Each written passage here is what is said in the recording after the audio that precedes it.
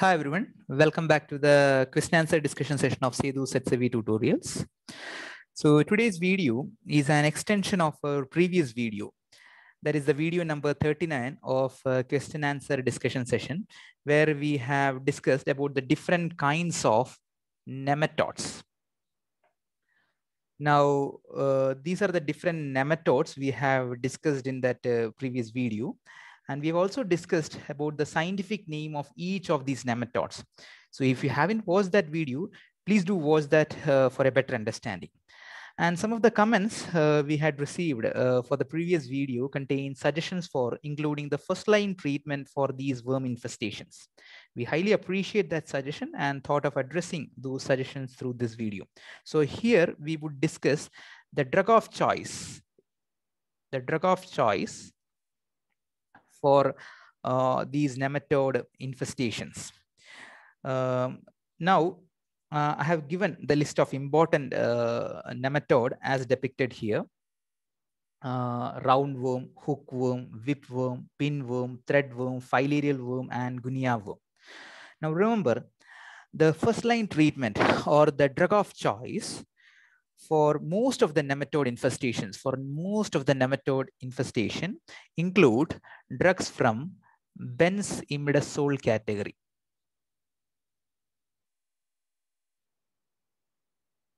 Benzimidazole category.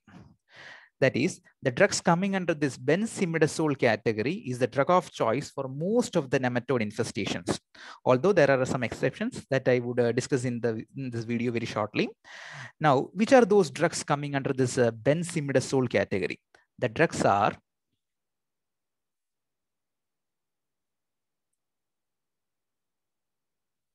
thiabendazole,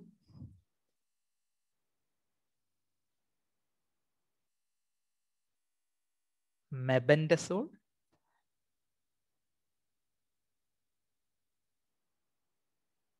albendazole. There are some more derivatives like triclabendazole and all that, but these are some of the important benzimidazole derivatives which are used as an anti-Helminths drug, especially for nematode infestations.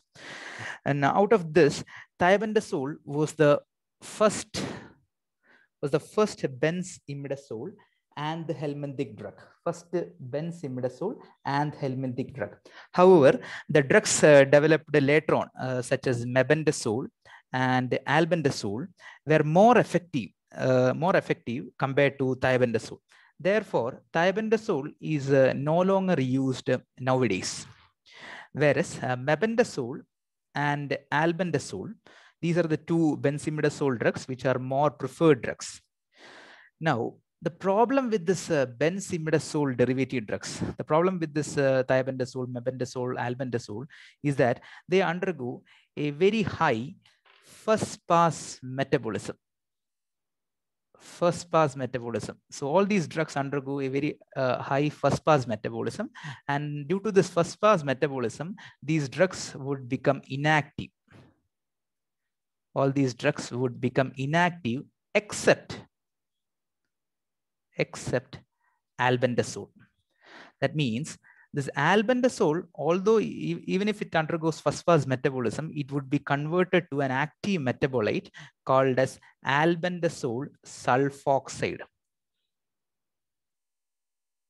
So albendazole also will undergo first pass metabolism. However, it will be converted to albendazole sulfoxide, which is an active metabolite.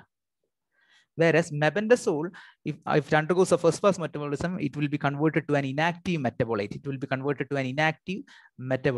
Where thiabendazole also would be converted to an inactive metabolite. However, albendazole will be converted to an active metabolite.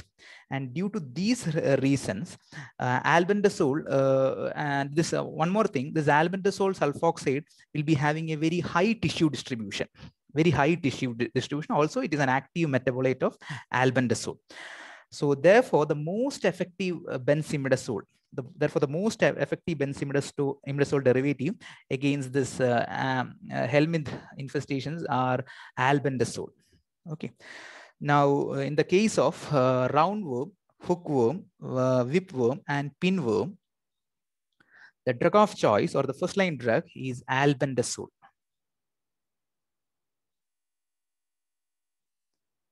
So in all these roundworm, hookworm, whipworm, pinworm, the drug of first line treatment or the drug of choice is albendazole.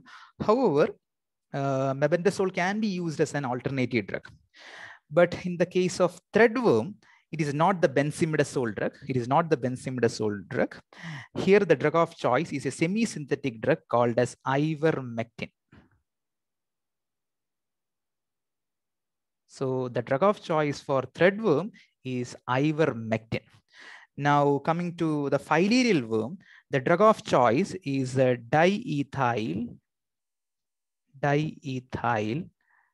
carbamazine. Diethyl carbamazine citrate. In short, it is called as DECC. Diethyl carbamazine citrate is the drug of choice for filarial worm. In fact, this was the first drug. This was the first drug for filariasis caused by Wisteria bancrofti, and in fact, the drug of choice too. Now, coming to the last nematode, that is the guinea worm. Here, the drug of choice is metronidazole. Here, the drug of choice is metronidazole. You also know that this drug is a potent or a powerful anti-amoebic drug, and that is metronidazole is also the drug of choice for guinea worm. So the drug of choice for roundworm, hookworm, whipworm, and pinworm is the benzimidazole drug called as albendazole. Whereas in the case of threadworm, it is ivermectin. In the case of filarial worm, it is a DECC, which is diethyl carbamazine citrate.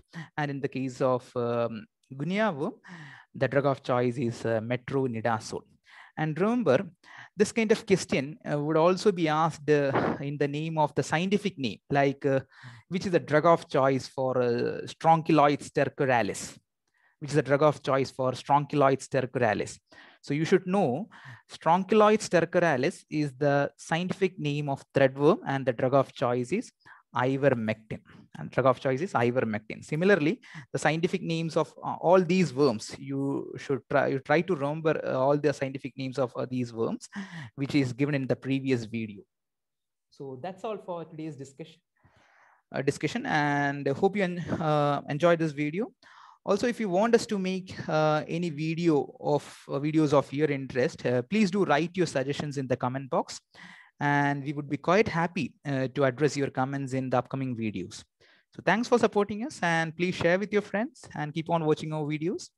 And if you're watching it for the first time, please do subscribe to our channel, Sethu Setsavi Tutorials, and click the bell icon for daily updates. And meet you again with a new video. Stay safe. Bye-bye.